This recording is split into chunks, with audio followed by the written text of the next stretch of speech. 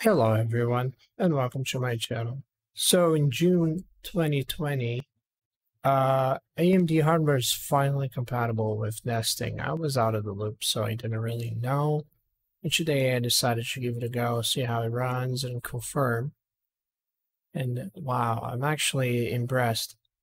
Because like back in the day, back when I got my Ryzen, I was kind of sad because I could not run nesting, and it was one of the main reasons why I wanted a Ryzen, because it was the cheapest option with a lot of cores, you know, a core 16 thread and stuff.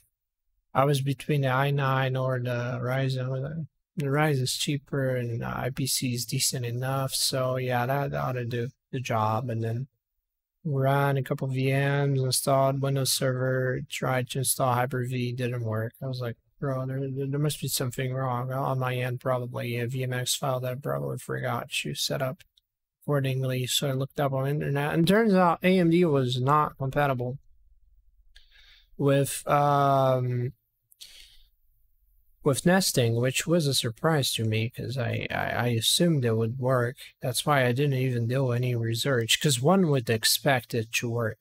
You know, it's only fair to assume it would work, but it did not work, and I was very annoyed. It made me very sad to the point because it's one of the things that I like to do. I like to mess around with Hyper-V. I don't have a spare machine to run Windows Server on, so I have to virtualize it. And the only way I could do that, you know, mess around with Hyper-V would be via VMs, due to that very same reason. So not being able to do so kind of was like, you know, disappointing. And that would also mean KVM was a no-go, for instance. So it was goodbye to nesting in general. And I loved messing around with VMceptions. You know, like KVM on top of Debian on top of VMware Workstation, and so on. But the fact is, it finally works. That's the whole point. So we're here with Windows Server 2022 Data Center. It's the latest build, 2298. Came out 3 days ago. For that. So here's Hyper-V, Freon. The machines I was trying out with. It wasn't working. Apparently, Generation 2 doesn't really boot. I'm still about to figure out why, because I don't know. But Generation 1 works just fine. I've just installed Debian, and it runs like a charm. Let me just make sure that, yeah, the media is fine. Just making sure. So, as you can see, no tricks. AMD hardware, and not joking. See, virtual machine performance, Ryzen 3 700X, 16 gigs for this VM, and there you have it. Finally, after a long storm, we finally have nesting, which is very important. As much as it seems like something dull, like why would you want to actually nest? Like why twice the effort on your machine to run, you know, VM? Like what's the point? I mean, there's a lot of purposes for that. Might seem dumb, but deep inside there's a lot of actual applications for nesting. And as I mentioned, as I wanted to get better at Hyper-V, and I didn't really want to, you know, like wipe on Windows 10 and install Windows Server instead. Because I know there's Hyper-V on Windows 10, but it's not as cool. It's like, you know, like Hyper-V just, you know, it's I just find it odd using it on Windows 10. I would much rather use VMware Workstation.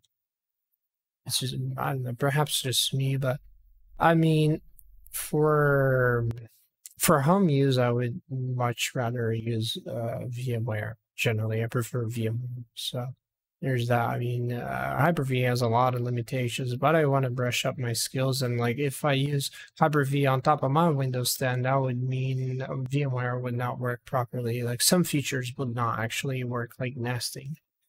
So even if, you know, if it were Intel, so you lose that capability once you install Hyper-V on the same machine.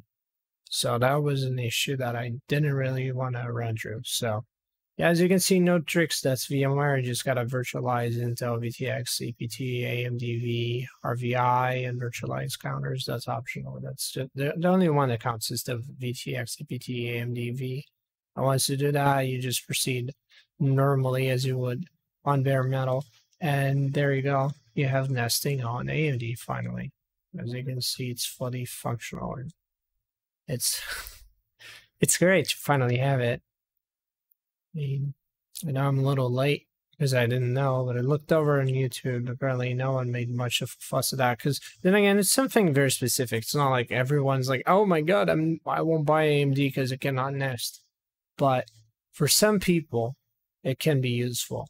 Like if you want to do like a bunch of crazy stuff with ESXi and Windows Server combined, or ESXi and Linux VMs running KVM, and there's so many things that it can actually do, mainly for training, not so for production environments, not much of a production thing. Then again, it wouldn't be running a Ryzen on production. So that doesn't even, it's not even part of the point, but yeah. So it's a really, really short video just to demonstrate that it actually works, and it's really, really easy to do. There's nothing on your end you got to do other than enabling that option on VMware if you're using VMware. That is, if you use different software, then, well, it could be slightly different. I'm a little out of the loop when it comes to like VirtualBox and stuff like that. Hello.